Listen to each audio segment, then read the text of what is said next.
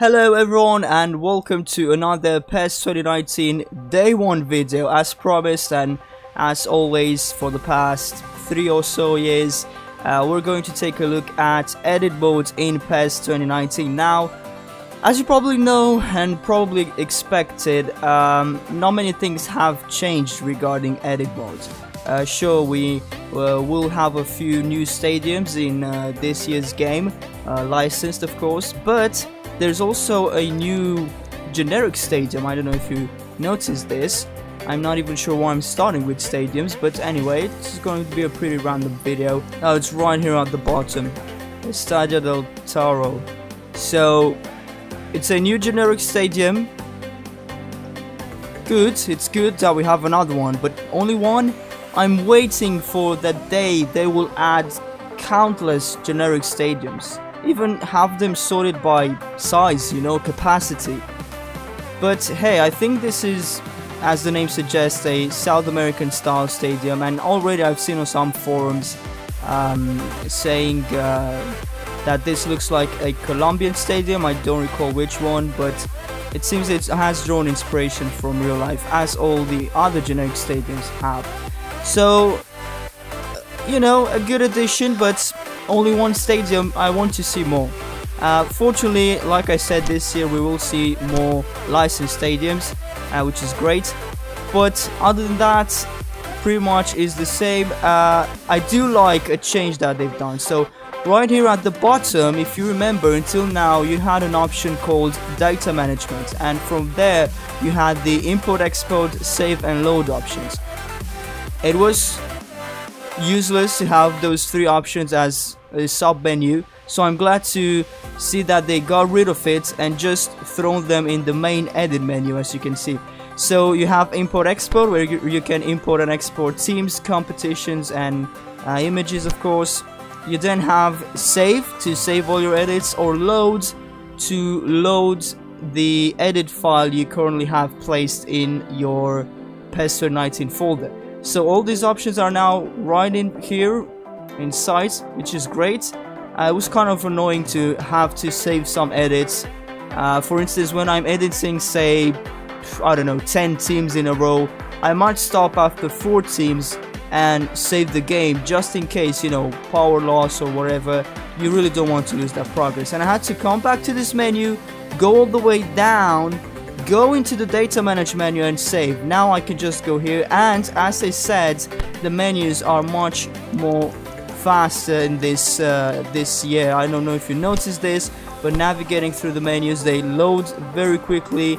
You can return very quickly, which is great. I'm not sure why they haven't done this until now, but here we go.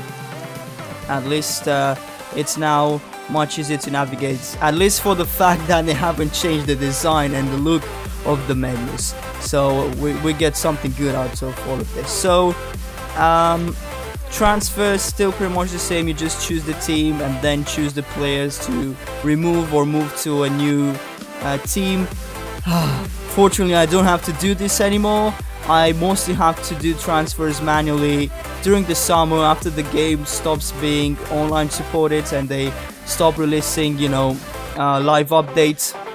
And as I said in one of my previous videos today, they actually released a live update as soon as the servers went up this morning, and they updated, well, every squad that I've encountered until now has been fixed and updated, and everything is as it should be. National team selection, again, pretty much the same thing. Just choose the national team and you know, add player, remove player, stuff like that.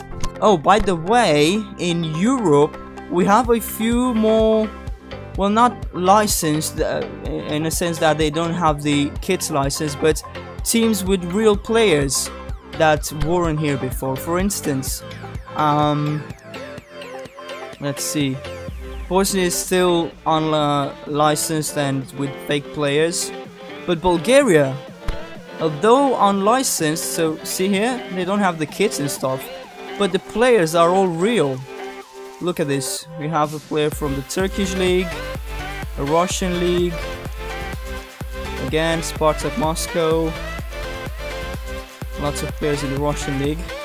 So yeah, these are all, and as you can see by the names, they're all real players. And Bulgaria was one of the teams with fake players until. I'm not sure why this has changed only this year, since they've been members of FIF Pro for quite a while. I'm really not sure, but it's good to have the players, because it was just so frustrating to go through the squad list and compare either by age, height, or overall rating, you know, comparing to past versions to find the real players to replace them, or in some cases you didn't even have the real player assigned at the club to replace them. They were only the national team, so you had to edit the name manually and all that stuff. It was tedious, so it's good to see a few more teams with real players now. Czech Republic, I think, is actually still licensed, yeah. But Hungary, they now have real players as well. They didn't have real players. Israel as well, finally they have real players. I think we have one at Olympiacos. That's Nacho, moved this summer actually. Israel had fake players until now, so good to see that. What else? Norway, I think Norway had fake players as well. Don't quote me on this, but I think they had fake players, so very nice to have real names in here finally. Poland actually was licensed, and I think they're still licensed. Yes, they are. Portugal was licensed. Romania with real player names again. Up until this year, they didn't have real players. Russia as well, and Russia is actually fully licensed this year, as you can see by the kits. Good stuff. So maybe it has something to do with the Russian league. I'm not sure, but this year they got the Russia league and the Russia national team fully licensed. And until now, not only they were unlicensed, they also had fake player names. Scotland, I don't think they are licensed. They are unlicensed, but they have real players, just like until now. I think only Bosnia and Serbia are the national teams left in Europe with fake players. We have Slovakia here, Slovenia, real players, Spain of course, Sweden, which is not licensed for some reason. They were licensed until this year, but at least they have real player names. Switzerland, Turkey, which is licensed, Ukraine, which is licensed, and Wales, I think they're still licensed too. Yeah, that's it. Pretty much the same. My biggest surprise was with those 4 European teams. Other than that, player edit modes is still pretty much the same. As you know, you've got your basic settings, player names, appearance, same haircut, same lip styles, nose styles, foreheads, eyebrows, and all that. Nothing changed. Either they are waiting to move to a new engine and probably have an even more in-depth editor. In one of my PES wishlist videos, I think it was 2016, I really don't remember, but I said that I would love if at some point we would see in PES the style of player editor / creator like you see in RPGs. It's so detailed, you know, facial features, and you know, in-depth RPGs offer some really great character creators. So just to show you, same color styles, same designs that have been in the game for over 10 years, I think. I mean, I remember there were some new designs added in time, but like in increments, because I remember most of these from PES 2008. But oh, by the way, at first I really wasn't sure with this new kit style look. They have kind of like a shiny look to them. I wasn't sure about it, but it kind of grown on me. I'm starting to like it actually. You know, even in real life, most of the, or if not all of the kits are made of like synthetic fabrics which reflect light, so they kind of look like this most of the time. So yeah, that has grown on me. Captain armband, same stuff that you would usually see. Fonts, unfortunately, once again, the same, I think, how many, 10, 12 fonts. They really have to update this. I mean, these are really outdated, and you know, thankfully on PC we can use CPKs in which you can implement like the real fonts, and those are great. But if you're stuck with the in-game fonts, that kind of sucks. One thing that I noticed in PES 2019, and I appreciate it, beside the fact that, for example, all the leagues are ordered alphabetically, all the teams you can find now easily from A to Z. But I noticed that by default they have selected generic stadiums that look very similar to the real life stadium. So, you know, they're very close in the way they look. And I noticed, you know, you have the usual stadium name by team to edit and have the same stadium maybe used by 10 teams, but you can use the actual name of the stadium for every team. You have the select image as you have, and detail settings. Same things where you can choose the turf pattern, the silent color, C color, and that stuff. Goal style, you know, this same 4 options. Only 2 goal patterns. At least now, instead of numbered them, you have green, black, and white. I'm not sure why they were still numbered when obviously they were solid different colors. And you have the usual designs like stripes, circles, and stuff. But for the first time, you aren't stuck to using the team colors. You know, you would usually pick something like this, you know, a model like that.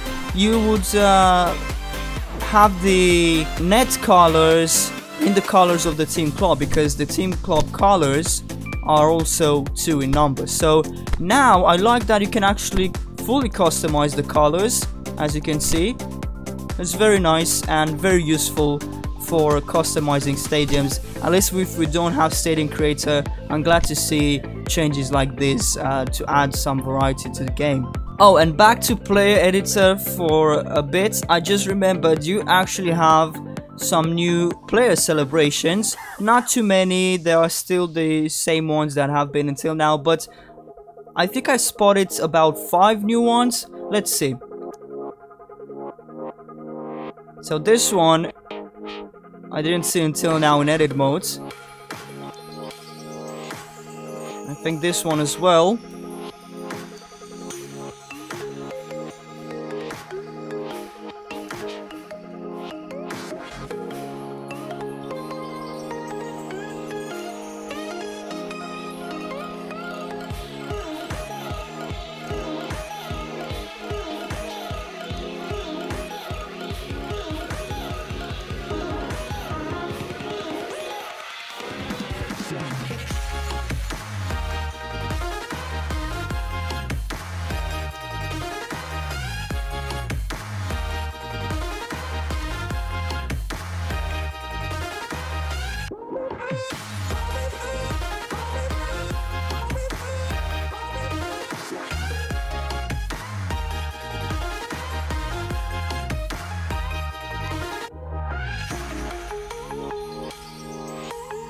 Yeah, this has been already.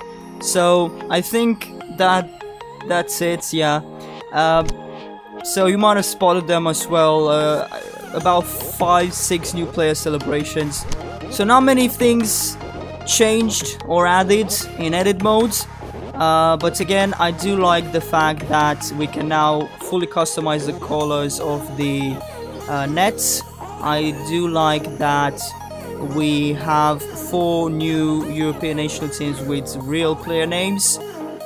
But other than that, there are still lots of things that have to be changed. I mean, don't even keep these old ones. Just completely remove them and add many new options for fonts. Like I said, those really are outdated. Even kit designs, just, I don't know. We need new things in edit mode, because edit mode is a big part of PES, has always been, and with all these licensing issues, I think it will remain a big part of PES.